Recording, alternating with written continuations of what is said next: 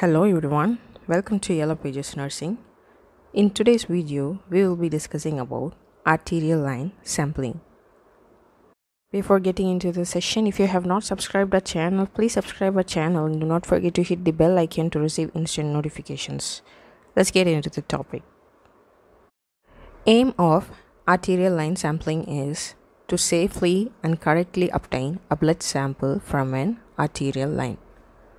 Blood sampling from an arterial catheter is performed to obtain blood specimens for arterial blood gas analysis or for other laboratory testing. There are various techniques to collect blood samples from an arterial line. In this video, we will be discussing one of the techniques to collect samples from arterial line using a transducer kit.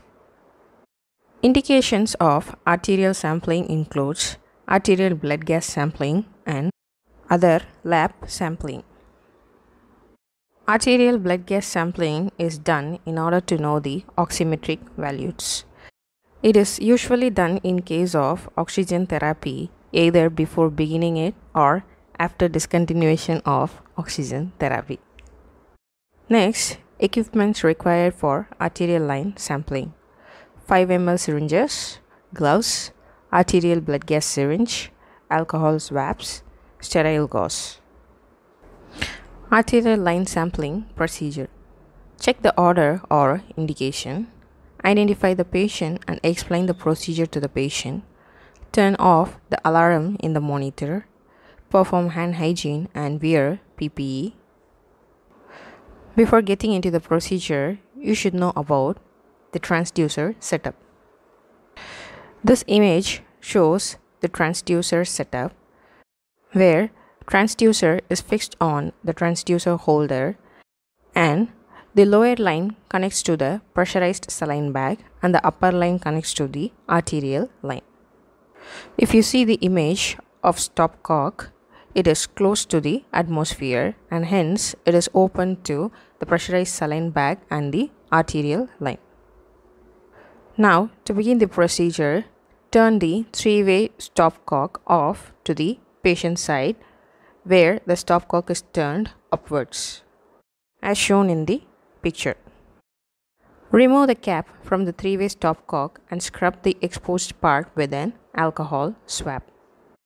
Now, look at the image 1. After cleaning the port, place the syringe on the port, turn the three-way stopcock off to the pressurized saline bag. Now, look at image 2. Collect at least 5 ml of blood. The next step, look at image 3. Turn the stopcock upwards, that is off to the patient's side. Remove the syringe and clean the port. Now, look at image 4. Attach the ABG syringe. Turn the three-way stopcock off to pressurized saline. Aspirate 1 ml of blood. Next, look at image 5. Turn the stopcock at the transducer upwards, that is off to the patient. Remove the syringe, flush the side port. This is done by rapid flush. And place a piece of sterile gauze at the side port to collect the drain as shown in the picture. Turn the stopcock at the transducer horizontal off to the atmospheric air as shown in the image. Flush line to the patient. Flush several times for no longer than 2 seconds at a time until the line is clear of blood. Clean the side port with an alcohol swab and replace the cap.